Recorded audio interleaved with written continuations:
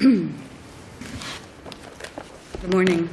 May it please the Court, my name is Mandy Mills from Legal Services of Greater Miami on behalf of the appellant, Yanelly Morales. At this time, I'd like to reserve 2 minutes for rebuttal. Perfect, Ms. Mills. Thank you. The Commission's decision that Ms. Morales was fired for misconduct must be reversed because it is both unsupported by competent substantial evidence and is erroneous as a matter of law. There's no competent substantial evidence to support the finding that Ms. Morales refused the instruction of a supervisor by knowingly going to the wrong position on the work line. Will you speak up, please? Please. Yes, Your Honor. Sorry. Mr. Guerra's testimony that Ms. Morales felt it was okay to decline to do the action is insufficient, and there's no other evidence to support this finding. However, even if there is competent substantial evidence that Ms. Morales knowingly went to the wrong spot on the work line, this Court, Ms. Morales is still eligible for benefits because this Court has held, and recently so in the Delvey case, that a single incident of insubordination is not misconduct and is instead an isolated incident of poor judgment. The only time that a single incident of insubordination has been held to be misconduct is when there's more than poor judgment involved, such as when there's an unreasonable or flagrant or obdurate refusal of a valid or reasonable work order. Those are the kind of circumstances that are present in the cases that the Commission cites to, where the employees were fired for much more egregious conduct. Those employees were fired after multiple warnings, after threats of suspension, threats of termination, after unreasonably refusing work orders. But we don't have those kind of facts in Ms. Morales' case. Ms. Mills, let me ask you a question because I read the transcript and it was a little confusing. So I just want to get the facts, understand the facts. My understanding is that she was transferred to the third shift. Yes. Okay. Now, from her testimony, and again, it's very confusing because obviously there was a translator and it's difficult to figure out exactly what's going on. But it seems that she said even though she didn't want to do it, she did what she was supposed to do. That's correct. That it says, I just said that I didn't want to, but I never refused, and I did it. So that's my understanding. There's nothing from the employer saying that she was crying, and I understand that she was crying and perhaps she was complaining a lot, but there isn't any evidence from the employer that she, in fact, did not do what she was supposed to do. That's correct. She testified multiple times that she always performed the instructions of her bosses, that she never refused to work that shift, that she always went to the usual location on the line where she was sent to go. There's nothing indicating that she failed to do anything at all. The main problem, what Mr. Gutierrez, was it Mr. Morales or Guerra kept testifying to was the fact that she kept crying. And I guess she was inconsolable, but that there wasn't really any testimony from him that she didn't do what she was supposed to do other than the crying. That's correct. She did cry a couple times, but crying is not misconduct. Even the referee held that being overly emotional doesn't normally require a finding of misconduct. How about her statement that it's okay if a subordinate employee, such as she was, disregards her superior's instructions? I'm sorry, Your Honor. Her statements that it was okay if a subordinate employee, such as she was, disregarded and refused to follow the instructions of a superior. Well, she never. I mean, that sounds like insubordination, which is misconduct. The testimony about that was from Mr. Guerra, and he merely stated she felt it was okay to decline to do the action. But he never said that she said she felt it was okay. He never said that she admitted to him that she refused to decline to do the action. That was merely his interpretation of a conversation he had with her about complaints she had with the employer after she was already fired. So Mr. Guerra did not witness the incident? That's correct. He did. He worked for a temp agency, and Ms. Morales was employed by that temp agency but placed at work. But Mr. Guerra had a conversation with her after the incident, right? And after the incident, in that conversation, Guerra testified to what was in that conversation.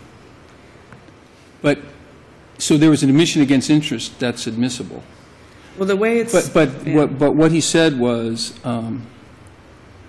that in the conversation that she said that the person was her supervisor, a lady by the name of Dalches, had instructed her to do something, and she felt that the person had spoken to her in an incorrect way. referee said, okay, go ahead, sorry, then Mr. Guerra said she felt it was okay to decline to do the action. Was there any testimony that she said that she felt it was okay to decline to do the action? There was no testimony that said that. That was his interpretation of a conversation they had. Is there any testimony that she actually did decline to do the action? There was no testimony that said she declined to do the action. Nobody from Merck was present to testify at the hearing that she actually declined to do the action. We have no firsthand testimony at all. And now she testified at the hearing herself. Ms. Morales did testify herself, yes. And what did she say about it? Did she say that when asked about it, she said she never told Mr. Guerra that she felt it was okay to decline to do the action, and she actually testified that she did do the action that was requested of her, which was to go rotate. She said her supervisor sent her to rotate, and I did. She said, I started at this place where we usually rotated. And that was the testimony of her, and that's all we have. And I think the transcript reads, the referee asking Ms. Morales, did you tell Mr. Guerra that you thought it was okay to refuse an instruction from Dalchis? And she answers, no, ma'am. I didn't say anything about the instruction that Mrs. Dalchis gave me. She sent me to rotate, and I did. Now, is there anything in the record contradicting Ms. Morales' direct testimony on that point? There's absolutely nothing in the record that contradicts that testimony, Your Honor. It's uncontroverted and unrebutted. She was the only witness to the incident that testified at the hearing. Yes, she was, Your Honor. But Guerra testified about a conversation she had with Ms. Morales. But Guerra doesn't seem to say that Morales admitted that she disobeyed an order or... Right. That's absolutely right, Your Honor. I mean, Guerra testified that he was there at some point touring the facility when she was crying, and the supervisor asked him to please talk to her in a separate room. But that did not have anything to do with the original incident dealing with the female supervisor, Deschelle. No, that was on a different day where he was just touring the facility. After her shift was over, he ran into her and asked her how things were going. And she started crying. And then she started to cry. But Ms. Mills, would you like to save some time for rebuttal? We can hear from Mr. Gutierrez. yes, Your Honor. Thank you. That's my time. Thanks.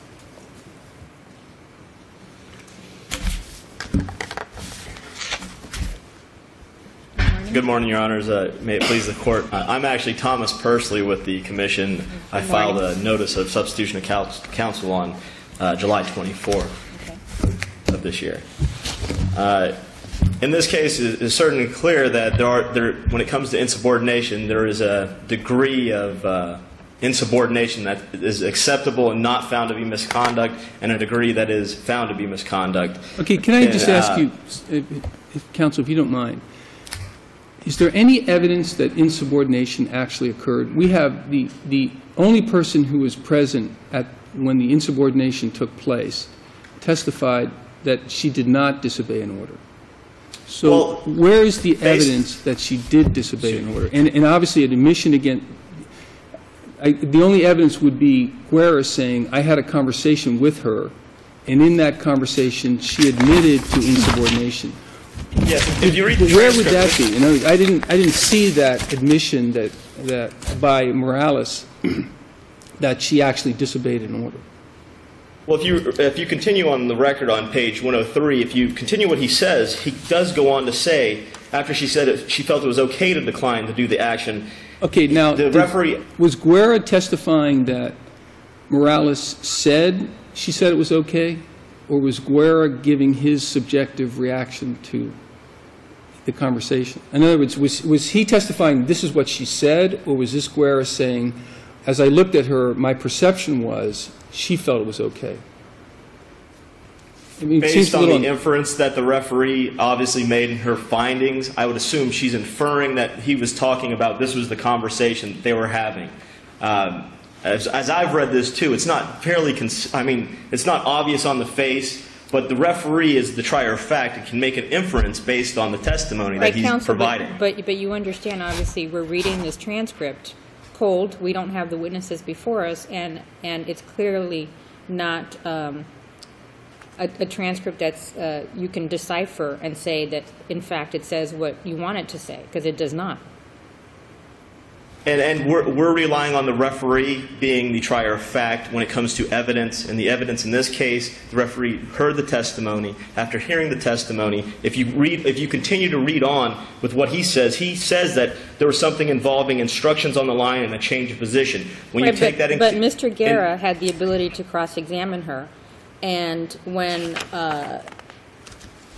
Ms. Morales testifies, in reference to a question from the referee, it says, did you tell Mr. Guerra that you thought it was okay to refuse an instruction from Dalches Morales? No, ma'am, I did not. I didn't say anything about the instruction that Ms. Dalches gave me. She sent me to rotate, and I did. So that's a very clear statement.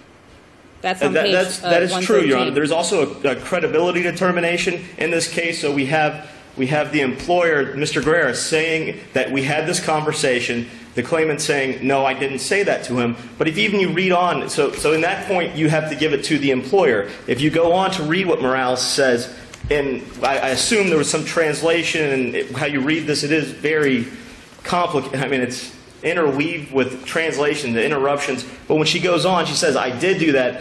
But there was something about the lady wasn't satisfied with the rotation, and I asked her why. That was the usual way we rotated. So even from reading what she's saying, it seems like she started off the usual way she rotated, but this supervisor had a problem and probably instructed her, I hate to use the word probably, but instructed her to do something else. The referee could have probably developed it further, but after hearing there's a conflict in evidence between the parties, she decided to hold with the employer and what the employer's witness testified, saying, we did have a conversation. She admitted to refusing this instruction. Well, counsel, if I may, if there's a conflict in the testimony, obviously the trier of facts decision governs. But I want to focus on the conflict. And that's all you need to establish is a conflict in testimony. Yes. But what Mr. Guerra said was she felt it was okay to decline to do the action. So from that sentence, from that testimony, we will infer, you're asking us to infer, one, that she testified to that, and then two, all this says is she felt it was okay to decline the action. It doesn't actually say she ever declined to do an action. And meanwhile, we have Morales saying, I never declined to do an action.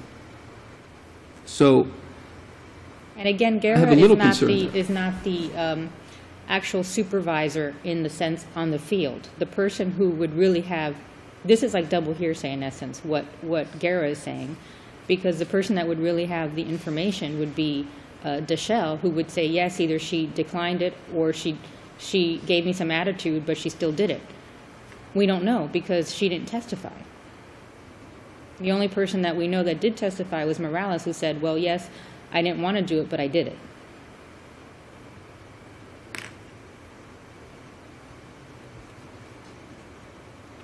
Where's the evidence that conflicts with Morales' direct testimony that she did not disobey an order?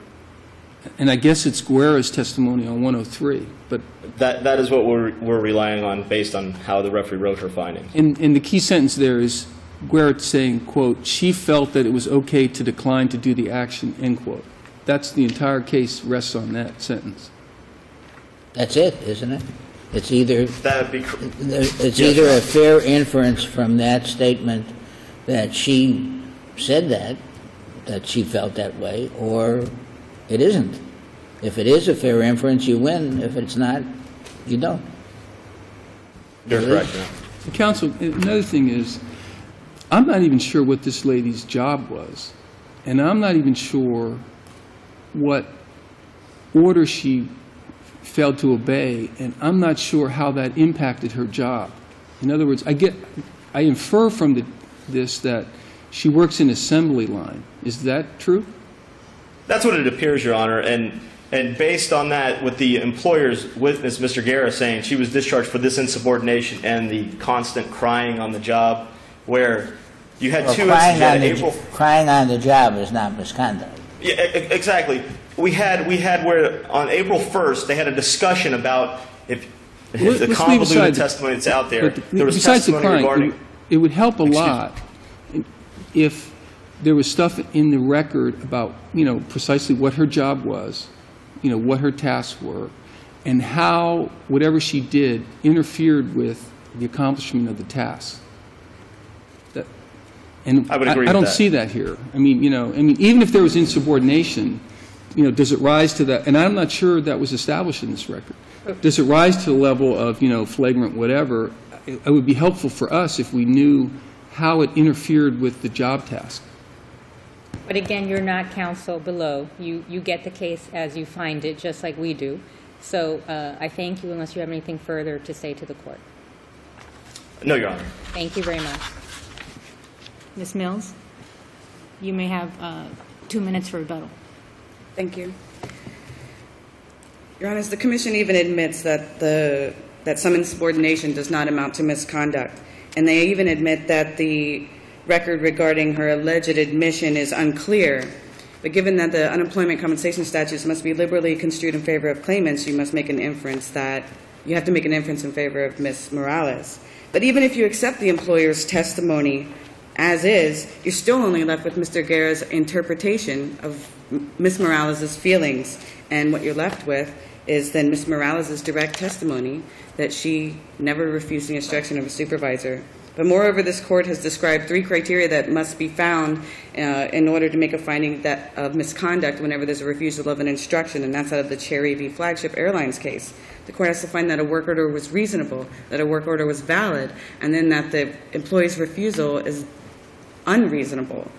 We have none of those criteria met in this case. There was no testimony establishing that the supervisor's instruction was reasonable or that it was valid, and no testimony establishing that Ms. Morales' conduct was unreasonable. And to the contrary, we have unrebutted testimony supporting that she was indeed reasonable and going to the spot on the line that she did. The appeals referee also says, and this is substantiated by the evidence, isn't it, that she complained about this constantly. This was a big deal to her, a very big deal. And she would not take no or yes for an answer. Doesn't it come to a point where you can't, you're not supposed to argue with your employer forever? I mean, he's made a decision and this is it, and stop talking about it, let alone becoming very, very upset about it, which she obviously did too. She was upset about her new shift, but the complaints or the crying do not amount to misconduct. Well, how many she did it over and over. The referee says, I don't have to read it to you, but well, there's actually the claimant continued to bring up the same issue over and over again. The transfer was temporary, in fact resulted from a promotion, and this had been explained to the claimant several times. Well, the record only supports one time where Ms. Morales actually approached the employer to complain about the job, and that's through her testimony about her complaining on April 17th. And that's what she admits to. The only other times that she cried was after Mr. Guerra approached her at work after her shift, and then another time she cried after her supervisor was berating her inhumanely on the line.